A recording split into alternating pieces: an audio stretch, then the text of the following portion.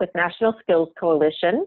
And thanks to those of you on the East Coast where it actually is afternoon, but also good morning to those of you on the West Coast and other parts of the country where we're still in the morning time. You are joining a webinar on understanding the immigration public charge proposal, implications in particular for adult education and workforce advocates. Just a couple of quick housekeeping details before we get started. Following today's webinar, tomorrow you will get an email with a link to the recording of the webinar and the slides. So no need to take notes or sort of hustle to get down information. You will have that to be able to access starting tomorrow. We'll also put a link on the webinars page of the National Skills Coalition website. So you can click on the recording and the slides from that link as well. During today's webinar, if you have questions, please use the Q&A box to submit your questions. If they are sort of quick clarifying questions, we may address them as as the presenters proceed. But for more substantive ones, we will save them for the Q&A portion at the end of today's webinar. Again, I'm Amanda Berkson-Chilcock, and I am the Director of Upskilling Policy here at National Skills Coalition.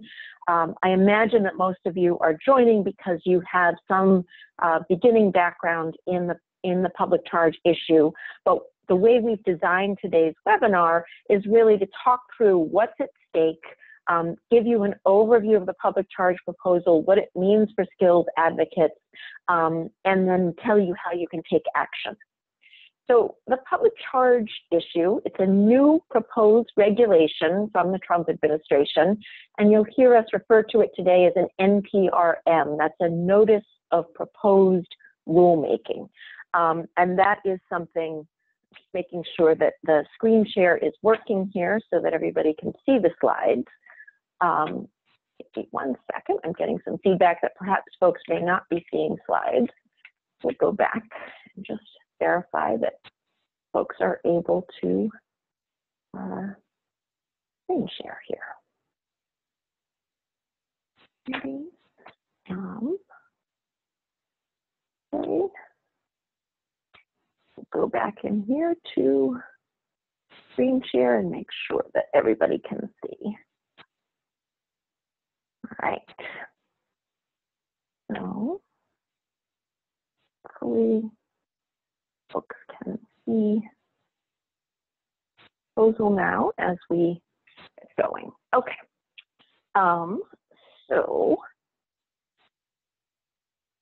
So this is the opening slide. Hopefully you got to see the slide with me, and then the what's at stake slide. What are the proposed regulations, and sort of what are the implications for immigrants in participating in adult education and workforce programs?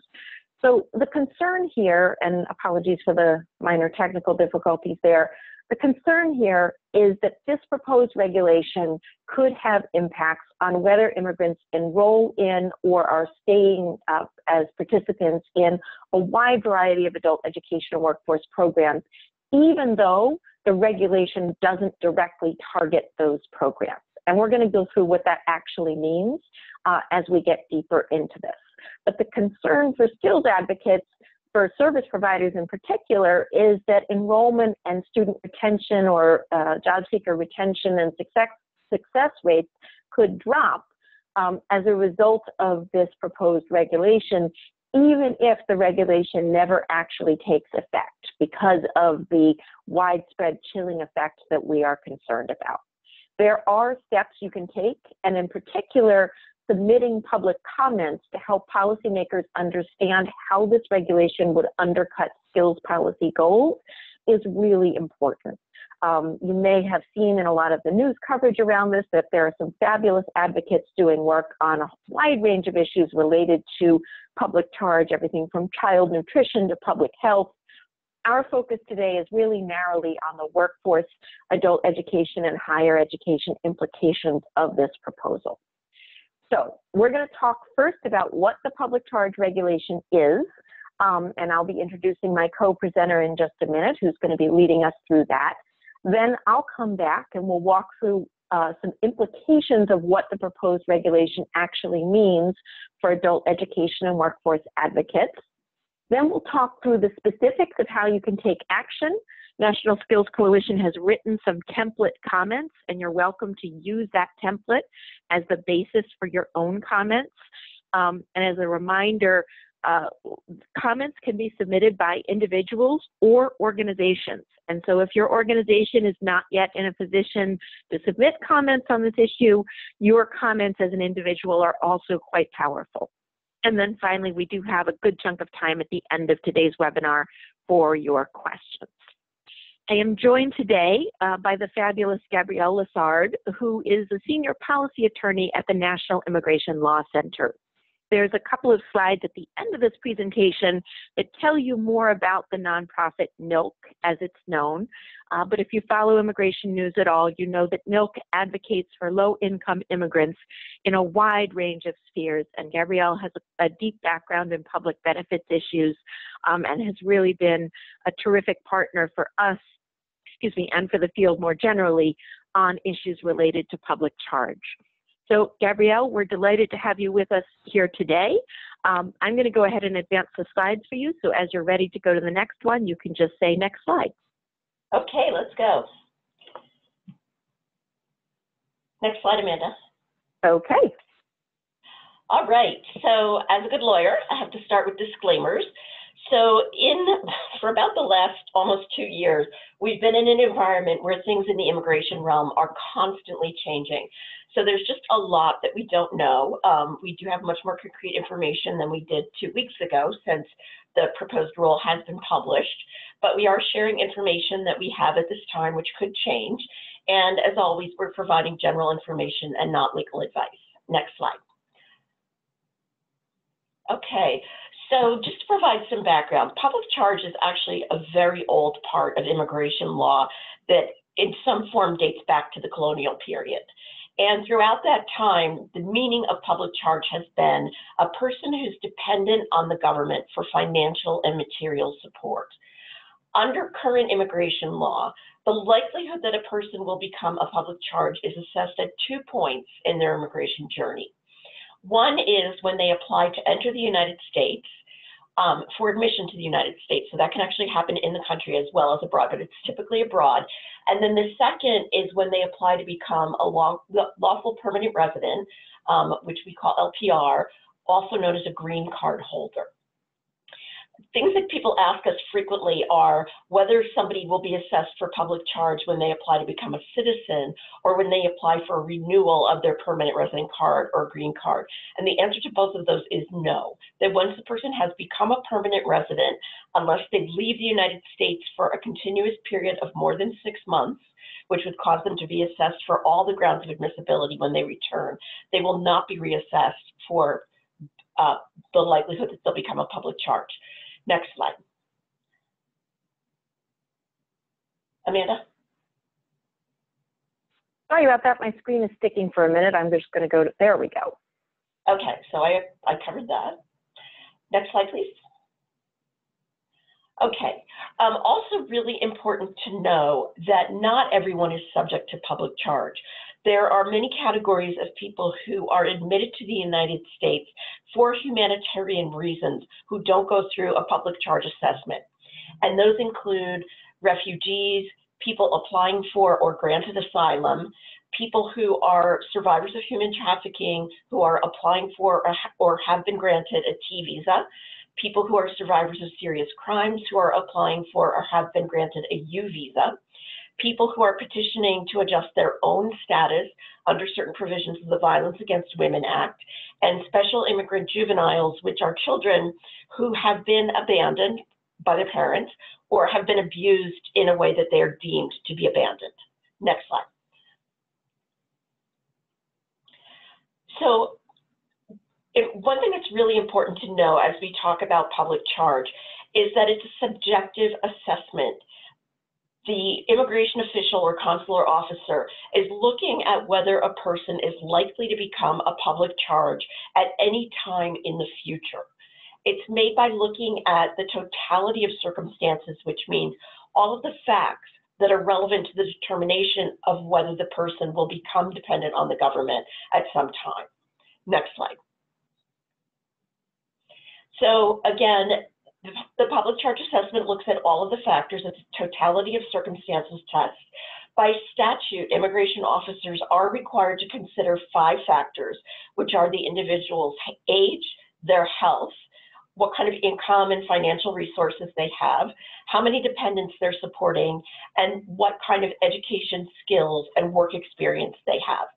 The statute provides that other relevant factors may also be considered, but the only other relevant factor that it mentions specifically is whether the person has an adequate affidavit of support that has been executed by a sponsor on their behalf. And that's basically just the sponsor's commitment to support the immigrant.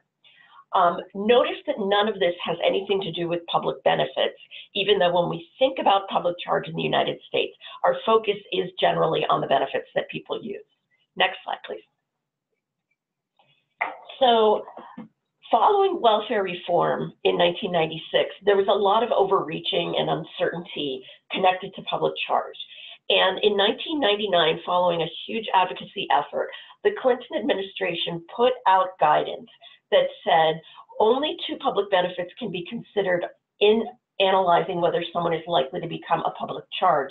And being dependent on either of those benefits is the definition of being a public charge.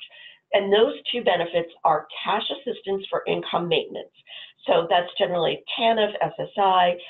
If people have a state program, for example, in California, we have a program called CAPI, that's a cash assistance program for certain immigrants, county general relief, any cash grant that the person is intended to use as income support would count. Special purpose, short-term cash, cash for child assistance or for child care or energy assistance, any other sorts of cash are not counted for public charge purposes. The second is institutionalization for long-term care at government expense, and that is generally a person being in a nursing home that's being paid for by Medicaid. This is actually still the current public charge test and will remain so until the proposed regulations become effective. So we are seeing in the community that people have been dropping benefits now in anticipation of the new rule, and we're really discouraging that because the current standard remains in effect, and people will have time to transition off of benefits if that's the right choice for their family once the new rule becomes effective. Next slide. Okay, so what are the proposed changes? Next slide, please. So first of all, the proposed rule would broaden the groups of people who are subject to a public charge assessment in the United States. So they would extend the public charge assessment to 2 new categories of non-immigrants, actually. So people who are in the United States with non-immigrant visas, student visa, H-1B, H-2A, basically student or employment-related visas that can be extended. When people go to extend those visas, they will be subject to a public charge assessment. People who have non-immigrant visas who are applying to change the category of their non-immigrant visa, for example, from a student visa to an employment-based visa, will also be subject to a public charge assessment. Next slide. It also would change the definition of a public charge to a person who uses or receives 1 or more public benefits that are addressed within the rule. This is such a seismic shift. It's difficult to overstate the significance of it because we're going from a definition that has been in use for over 100 years of a person being completely dependent on the government to someone just using a benefit, which in many cases is going to be a supplement to employment. The regulations would also expand the factors considered in the public charge analysis, primarily in a negative way. So the use of certain healthcare, food, and housing benefits would now be considered as negative factors. And immigration agents would also be directed to look at a number of additional factors, including person's English proficiency, whether they have health insurance, their credit score, and numerous other factors. Next slide, please. So the benefits that would be added under the new rule or the proposed rule would be, in addition to cash and long-term care, Medicaid with exceptions for emergency services and services that are provided to children in schools, primarily through the Individuals with Disabilities in Education Act, SNAP, formerly called food stamps, Section 8, and that's both project-based assistance and individual Section 8 vouchers, as well as public housing, and financial assistance under Medicare Part D, which is the prescription drug portion of the Medicare program, which primarily serves seniors who have credit for 40 quarters of work in the United States. Next slide, please. So everything that's not listed would not be counted in the public charge test. If people have been following this closely, you're aware that in previous drafts that were leaked in the press, there was a catch-all category for other benefits that were within a definition provided but not listed in the rule. That's gone. We now have certainty about which benefits are likely to be considered. I say likely because the regulation poses the question of whether CHIP should also be considered as a negative factor. That's the Children's Health Insurance Program, which is a healthcare program available to children in families that earn too much money to receive Medicaid. So everything not specifically listed is included. That includes Social Security retirement benefits, as well as anything else that people get because of their work or the quarters of work that they've accumulated, unemployment, workers' compensation, Medicare, with that one exception, as well as workers' compensation, non-cash benefits that provide for education, child development, employment and job training. So your programs would not be directly affected. And then other kinds of education benefits, in-state tuition, Pell Grants, and then any local, state, or tribal public benefit that is not cash assistance for income maintenance or institutionalization for long-term care at government expense. So for example, to come back to California, well, I can say there are 6 states that provide health coverage for children regardless of their immigration status using state funds. That state-funded health program would not be considered as a negative in the public charge assessment. The same is true in states that provide food assistance for people who are ineligible for federal SNAP because they're in a 5-year bar or otherwise don't have an immigration status that makes them eligible for SNAP. Even though it looks like SNAP, that kind of a state-funded non-cash benefit would not be a negative factor. Another factor that's excluded is benefits that are used by persons other than the applicant. In some of the earlier drafts, we had seen a proposal that benefits that were used by the intending immigrants' dependents would also count against them. That is gone. So now it's only benefits that are used by the person that are going to be considered as a negative in their public charge test. Next slide, please. Okay. Again, repeating, school lunch is exempt. That benefits used by members of the immigrant's household will not be counted against them. Next slide. Okay, other changes. I think this is unprecedented, except possibly within the world of investor visas, that the proposed rules would also incorporate income thresholds.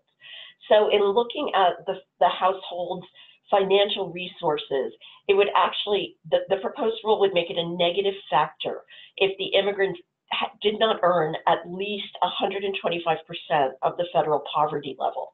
That's about $31,000 for a family of 4. It's a low income, but we're talking about people who are potentially coming from very poor countries, and it's not a threshold that's mandated or otherwise reflected in the statute. It would also add heavily weighted factors. There's 6 heavily weighted factors, 5 are negative. The only positive one would be that the household had an income of at least 250% of the federal poverty level, which is just under $63,000 for a family of 4 and is actually higher than the US median income. Next slide. So as I said, the rule would add the proposed rule would add heavily weighted factors. So the negative factors would be that the person had work authorization or employment authorization, but wasn't working and wasn't a full-time student, that they were currently receiving a public benefit or had used a public benefit within the last 36 months. That's not every public benefit. It's the public benefits that would be considered as negatives under this rule. One of the questions that comes up frequently is whether the 36-month look back will enable immigration officials to consider benefits that people used before the effective date of the rule. It's pretty clear that the rule will not be retroactive, so that the immigration officials will not be able to look back a full 3 years until 3 years after the rule's effective date. They will also consider whether a person has been diagnosed with a medical condition that could interfere with their ability to work, study, or care for themselves, or that would require expensive treatment or institutionalization down the line. I can think of a number of medical conditions, including, very common ones like diabetes, where you could project that at some point it would cause the person to have difficulty working. But it's such an unknown at the time that they're applying for an immigration status. Also would take into consideration as a heavily weighted negative factor whether the person is uninsured and does not have the prospect of receiving private insurance or the resources that would enable them to pay out of pocket for care, and whether they were previously determined to be a public charge, which in my opinion is completely unworkable because public charge is based upon a totality of factors that are constantly changing. The fact that a person was assessed to be was deemed likely to become a public charge while they were in graduate school does not mean that they are going to be a public charge now that they have graduated and are working. So that's my editorial comment about that one. Next slide. Okay, again, really important for community members to understand that the proposed rule is not retroactive. Only the existing benefits, cash assistance and long-term care, can be considered until after the rule becomes final, plus an additional 60 days. So it's a little hard to communicate that verbally, so I've created a chart to show that there'll be 60 days after the rule becomes final before the new benefits will be considered. Next slide. All right, here's a person. Next slide. All right, and now we transition to Amanda. And that's our transition. Just as a reminder for the fact that while we heard a lot of really in-depth and important information from Gabrielle there, these issues are important because they do affect the people that we work with every day, and that's why I have the person slide here. Okay, so you've gotten a very quick but detailed thumbnail from Gabrielle about these issues in general. What I'm going to do now is talk about what these issues mean for workforce and adult education and higher education advocates in particular. So the first and most important consequence and potential risk is the chilling effect. Right? There have been numerous news stories and excellent data from a wide range of sources, including nonprofit organizations as well as government agencies, that immigrants are already calling up to disenroll themselves from a wide variety of publicly funded programs just to be on the safe side, even though the regulations have not been finalized, even though, as Gabrielle just said, there's not going to be a look back where they would be looking at benefits that people use now. And even though there's a lot of benefits that people are disenrolling themselves from that are not would not be counted in the public benefits assessment. So that's the first concern, right, is that folks may disenroll themselves from adult education or workforce programs just because they're afraid that participating in a publicly funded program might jeopardize their immigration status. So there will be, a really important role for a lot of National Skills Coalition members in making sure that your frontline staff have accurate information so that you can reassure job seekers and workers and participants in your workforce and education programs, that participating in those programs is not going to jeopardize. However, given how complicated the new rules are, and to be honest, Gabrielle and I went back and forth on this, and we didn't even include some of the layers of complexity, like how they're going to calculate how many months of receiving benefits count against you, or what dollar amount things need to be in order to count. We're moving from a clear, bright line standard to a much more complicated standard, and that makes it harder for you to put a sentence on your enrollment form or on an opening computer screen that sort of says, don't worry, this will not affect your immigration status. Now, certainly for things like participating in an ESL class, that will not jeopardize somebody's status. But I know that there are National Skills Coalition members that are providing a wide range of supportive services, and perhaps things like access to SNAP or help enrolling in SNAP or Medicaid. And so if that is the case for your organization, that will be an additional challenge. The other big challenge around the chilling effect is, unfortunately, the role of sort of rumors and misinformation and misunderstood or misinterpreted information. There's been a huge amount of news coverage around public charge. Most of it has been broadly accurate. Some parts of it have been less accurate, and some parts of it have been outright wrong.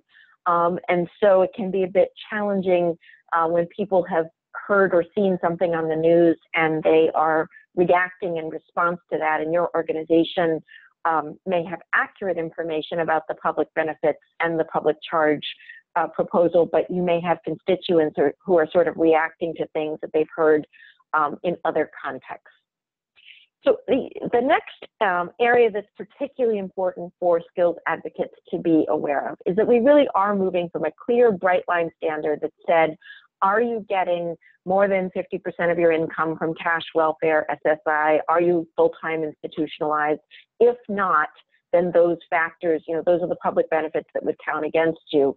Now we're moving into this much more complex and multifaceted set of factors and issues that are going to be weighed in a really subjective way, as Gabrielle said. So there isn't a sort of one sentence message that we can give you today that you can share with the participants and constituents in your program.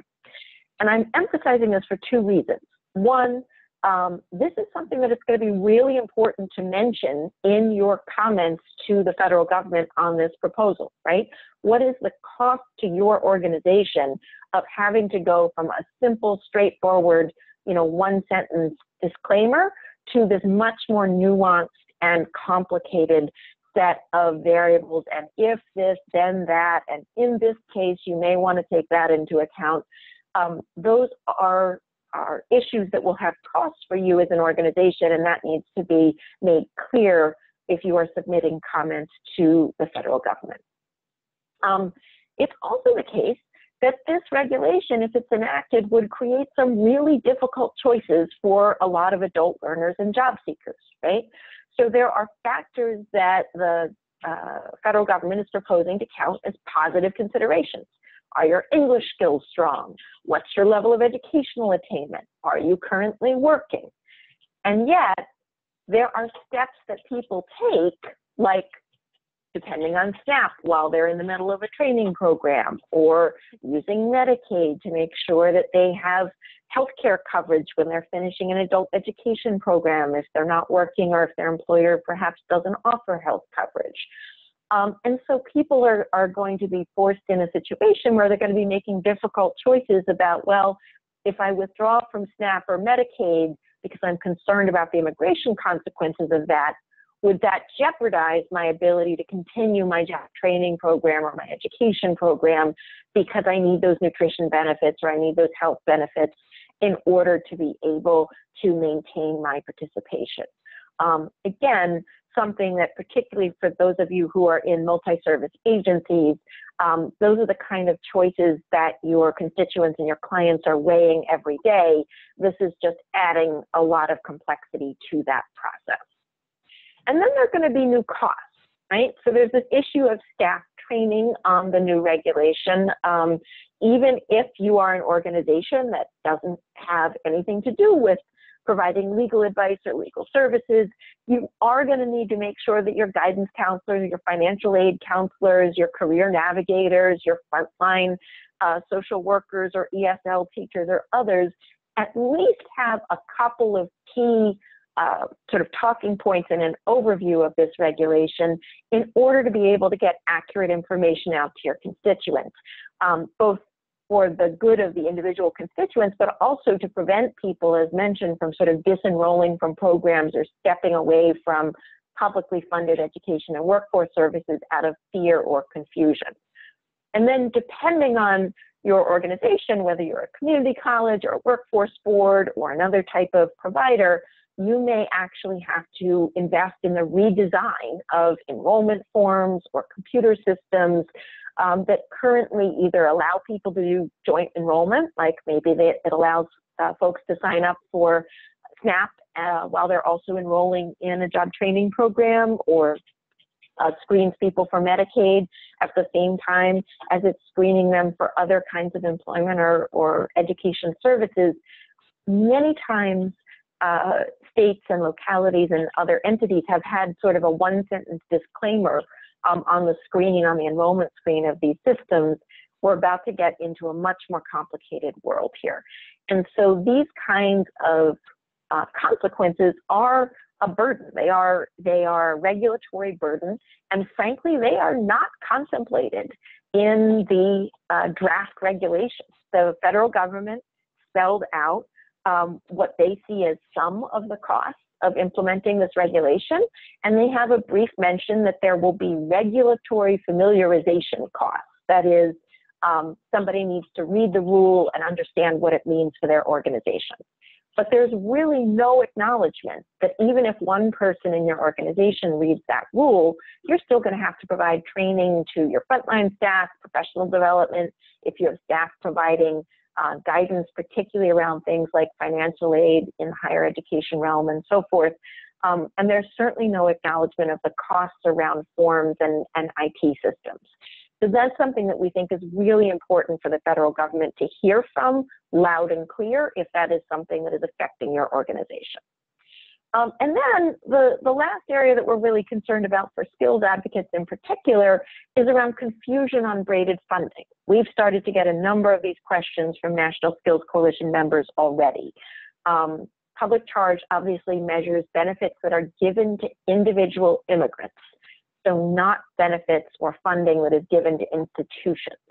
So let's say you're a community college and you are braiding some TANF or some SNAP money in with Pell Grant money and tuition money and state funding for higher education to fund a class or a job training program. That will not jeopardize your immigrant students' ability to apply for a green card or change their status.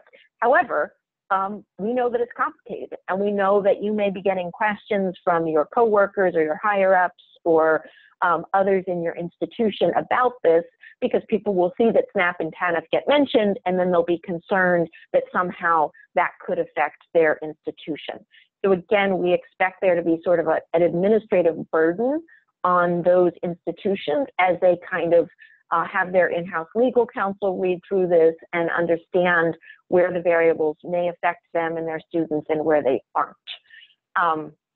So that's a quick tour of how we see public charge particularly having effects on adult education and workforce advocates.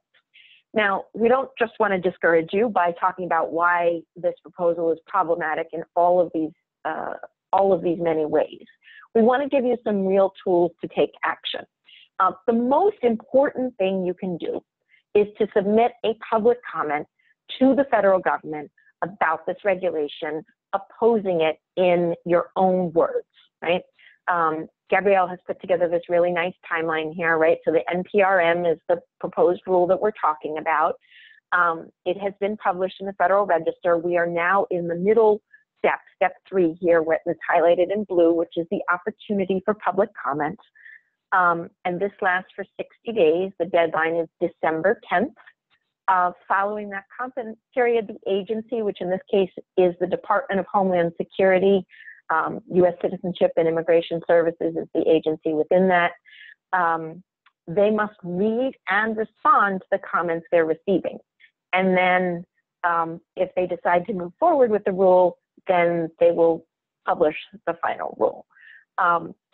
So we strongly recommend that you submit a public comment. As mentioned, you can do this as an individual if it's not something that your organization is in a position to do, or you can do it as an organization. We do not encourage people having a sign-on letter. This is something where individual comments are much more important. That is to say, if there are 5 community colleges or 5 local workforce boards, it is much more effective if you each submit your own comment rather than all signing on to the same set of comments. We understand that you're all busy people and that this is a really complicated issue. So National Skills Coalition has drafted a set of template comments which are available as a Word document. They are linked in the slide here, but you can also access them if you go to the front page of the National Skills Coalition website and you look at our blog post. You'll see that there's an October 12th blog post linked at the very front page of our website on public charge, and the template comments are linked in that blog post as well. So you can just download the Word document right now if you want to do that.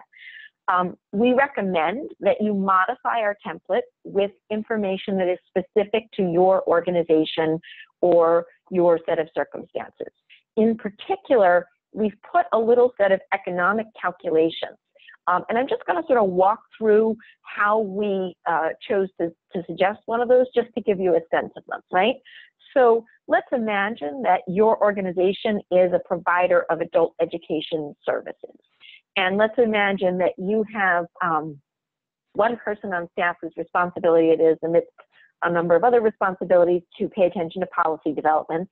And then you have 10 teachers or case managers who are sort of frontline staff working with your learners. It might be the case that you would need to have, let's say, 4 hours of your professional staff person's time to read the regulation summary from National Skills Coalition and NOC and develop your internal organizational sort of position on this. And then let's say that professional person had to spend an hour training all 10 of your staff on this. So if the hourly rate for your professional staff person is, let's say, $30 an hour, you can calculate out, okay, 4 hours of that person's time at $30 an hour would be X amount of money. If the hourly rate for your ESL teachers is $12 or $15 or $20 an hour, whatever that might be, you calculate that out. The important thing to keep in mind here is this isn't about cash that your organization is writing a check on. This is about time, your employees' time, which costs money because you're paying them during the time that they participate in professional development or staff training. And you could be using that time for something else if you didn't have to spend it doing this public comment work. So including those economic calculations is really important, and we've put in a set of yellow highlighted sections in the template comments that will allow you to sort of plug in those numbers and do the calculations in a really straightforward way so that this is not a time-consuming process for you. The last point I'll say is, you know, as you read through the template comments, you may find that there are some that don't apply to your organization. Feel free not to use those paragraphs, right? We've bracketed out each separate argument in its own point. You can copy paste the ones that apply and don't use the ones that don't, but do include some original language, and it can be as plain and simple as you like. It doesn't have to be fancy or elegant, because the more unique comments there are, the better from a regulatory perspective. And in particular, we're encouraging folks to try to have about a third of whatever comments they submit be in their own words and 2/3 be copy pasted or adapted from the template that National Skills Coalition is providing. Once you have your comments ready, you can submit them on regulations.gov. Again, the deadline is December 10th. We would love it if you would email a copy of your comments to National Skills Coalition. There's oftentimes a bit of a lag between the time when you submit your comment and the time when the federal government actually posts it publicly. And so if you send your comments, we'll know that you submitted them, even if they haven't already been posted publicly. So we strongly encourage you to do that. Our argument is that the federal government should withdraw the proposed changes and go back to the existing standard, which was a clear, bright line standard that really has been in effect for decades and is one that wouldn't undercut the investments in skills. So that takes us to the end of the formal part of our presentation here. We now have some time for questions, so I'm going to encourage you in terms of using our Q&A box, excuse me, to submit your questions there. So the first question, Gabrielle, is around what's called BFET. What about the Basic Food Employment Training Program? To access this employment training funding, students must be receiving federal basic food. How many immigrants will lose access? So I think there's two parts to this question. One, that is a state-specific name for the SNAP Employment and Training Program. So this is really a question about SNAP. And so the first part of the question for you, Gabrielle, is would participating in the state version of SNAP, given that individuals have to be receiving federal SNAP to participate in the state program, would that count against people? That seems like a pretty straightforward yes-no question. But then the second question is how many immigrants could lose access? And there I think it gets a bit more complicated because we know that some of the people who are currently receiving SNAP are refugees and asylees, and they are not subject to the public charge rules. So can you talk a little bit on both those questions? So again, if a benefit is tied to the receipt of a benefit that is considered a negative, then the person, the receipt of the underlying benefit would be considered a negative. So another example of that is that services, Medicaid-funded services delivered to children in schools are exempted, but in order for the schools to get reimbursed through Medicaid for those services, the families have to be enrolled in Medicaid. And the problem is primarily one that the families are going to be deterred from enrolling in the programs. And because these rules are complicated and people don't understand them well, even though people are exempt from the rule or they may already be a permanent resident, the deterrent effect goes far beyond the people that would actually be undergoing the public charge assessment. So it's hard to calculate the number of people that would be affected other than looking at the number of households receiving the benefits that have an immigrant household member and anticipating that some percentage of them are going to be deterred from accessing that benefit. And there was actually a prior question that came in, which was, what about a household where the family is getting a child-only TANF grant? And would that be counted against the parent? And it really depends on whether the parent has another income source. Under the current public charge assessment, if the family's only source of income is a child-only TANF grant or other kind of child-only cash grant, then that cash is considered to be the parent's primary income source. So that would be the one situation where another family member's use of a benefit could be considered as a negative. Great, thank you for those points, Gabrielle. So there's a question here about, what is the value of copy pasting comments? What would they just count as one comment? I want to go back to this because we did mention it before. We are recommending that people use about 2/3 of copy pasted comment and about 1/3 of original comment in whatever comment they submit. And again, I wouldn't overthink it. I would encourage people to write simply in their own words. And it can be really helpful if you just click on the regulations.gov link. You can see some of the thousands and thousands of comments that have already been submitted. There have been about 25,000 submitted so far, and I think about 5,000 of them are publicly viewable. even if you just look at the first page and the first 8 or 10 comments, you can see the kind of plain English responses that people have submitted. And I think that can be reassuring if you're trying to do an email out to your stakeholders to encourage them to submit a comment and you think they might get sort of paralyzed by, I don't have time to sit down and write a really thoughtful, well-developed set of comments. How can I do this?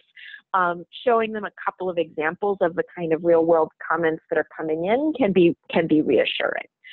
Yeah, and one thing that I've noticed in looking at the comments is apparently some group is asking people to start with how the comments or how the proposed regulations make them feel. And that has really resulted in a lot of varied comments. Conversely, groups like ours that have a template comment that's posted that we're asking people to personalize, but they don't always do, are being grouped as mass mail campaigns, which you can see by searching mass mail on the regulations.gov docket. And we've, as of last night, out of the 25,000 or so comments that had been submitted, about 7,000 came through us and were being counted as mass mail. So I can't overemphasize the importance of customizing your comment.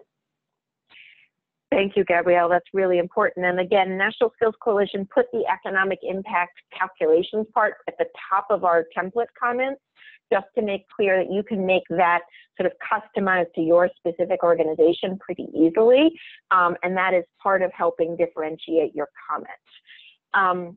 Okay, so we have some more questions. One around industries that may be affected. So the question is, our region has a construction industry that's booming, that's composed of a majority of immigrant employees that work full-time.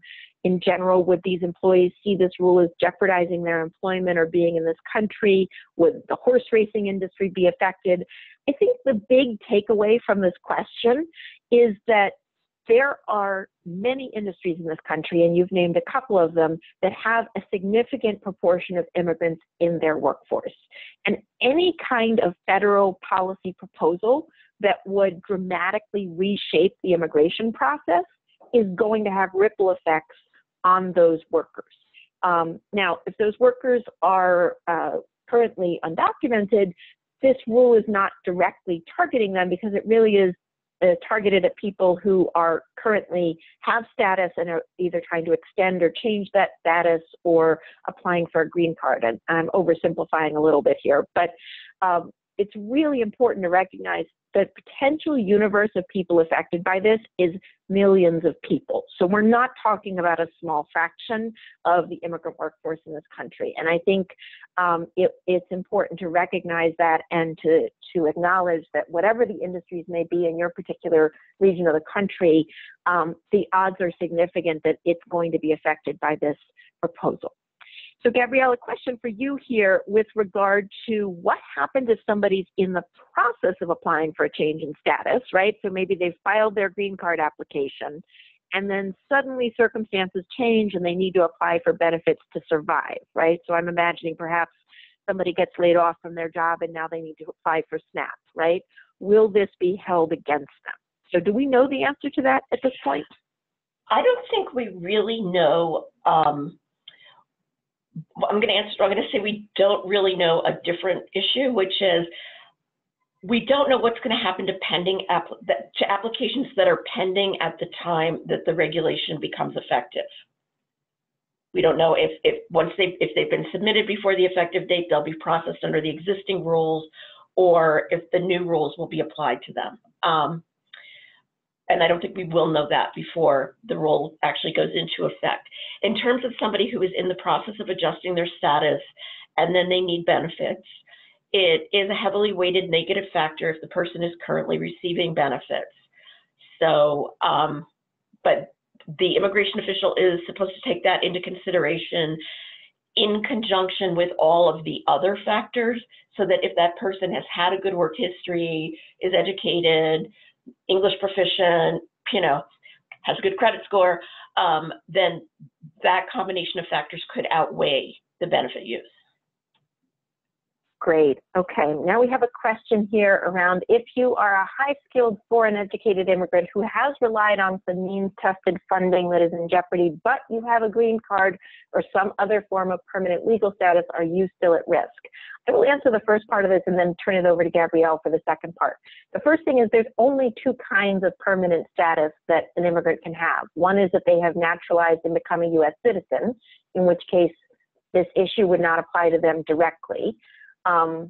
Or that they have a green card, in which case the only reason that a public charge assessment would be applied against them is if they left the United States for longer than 6 months and then they came back to the United States. And when you come back after being gone for more than 6 months, you are essentially applying for admission again. And so they would apply the public charge test as part of the general admissions process. Gabrielle, can you sort of elaborate on that to more fully answer this person's question? Well, again, I think what you said is the answer, that once you've gotten LPR status, unless you leave the country for more than 6 months, you won't be assessed again.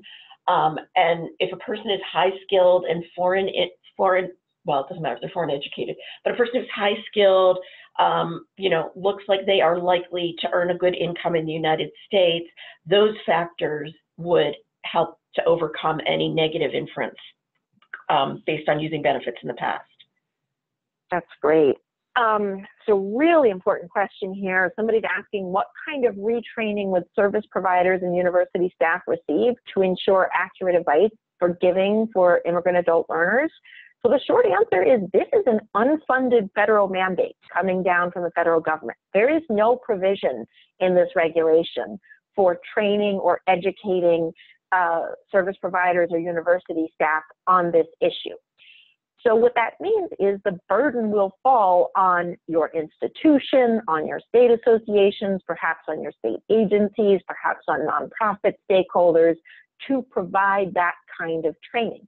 And that is exactly the kind of thing that we're looking for in the public comments on this issue, which is to emphasize, look, we're in the business of helping people get trained for jobs that employers need filled in our community. Distracting us with having to send staff off for additional training, having to pay money for additional training for staff is undercutting our ability to be able to invest in the workforce training that employers in our community are saying they badly need, right? And so essentially this regulation is, as I said, an unfunded mandate. And so being clear about that in your comments is really, really important. Reaching out to your professional associations is also important. Gabrielle, do you want to add anything to that? Well, I just want to add a reminder that we don't want people giving immigration advice, unless they are immigration lawyers. So I think that we are going to need, we NILC, are going to need to put together resources for people to refer to or even hand out so that they are clearly delineating between what facts that we know and things that people would really need to get advice to determine. That is very important reminder. I am not a lawyer. I cannot provide legal advice. That is a very important sentence for all of your staff to know, and a really important reminder. We have one more question waiting to be answered. I just want to encourage folks, if you have anything we haven't yet addressed, this is the moment to put it in the Q&A box before we wrap up here. So the last question is regarding organizations that are relying on braided funding that combines means-tested and non-means-tested public funds in their adult education program. How can they best transition to ensure the safest funding strategy? So the first thing is, I would not ever suggest that an institution step away from receiving funding. And in particular, on this question of public benefits, even if your institution is getting SNAP or TANF money to serve a group of participants, remember that would not count against your participants, even if they're subject to the public charge. Only benefits that they receive as individuals would count against them. So even if they're enrolled in a job training program at your organization that's paid for in part out of SNAP or TANF money, that is not going to jeopardize them. It is whether they are themselves SNAP recipients or have applied for SNAP, or TANF recipients, or whether they've applied for TANF, that would affect their immigration status. Anything you want to add to that point, Gabrielle? No. All right. Well, we are coming to the end of our time here today. Gabrielle, I just want to thank you and NILC for your partnership on this work, and remind everyone that there are a wealth of resources out there. In addition to the ones that I've shared, NILC has shared a number of different resources related to public charge. They're on the final slide here that I'm showing you now. And you'll be able to access this again when you get the slides in your email tomorrow, as well as some additional background information about NILC. If you do submit a public comment, please email it to me, as well as submitting it at regulations.gov. You can see my email address here on the screen. And if you haven't already, we encourage you to visit the National Skills Coalition website and sign up for our email list. Thank you all so much for participating. Sorry, Gabrielle. One more website, protectingimmigrantfamilies.org is our campaign website, where people can sign their organizations up to be active members of our national campaign related to public charge and get lots of resources. Great. Thank you all so much. Have a great rest of your day.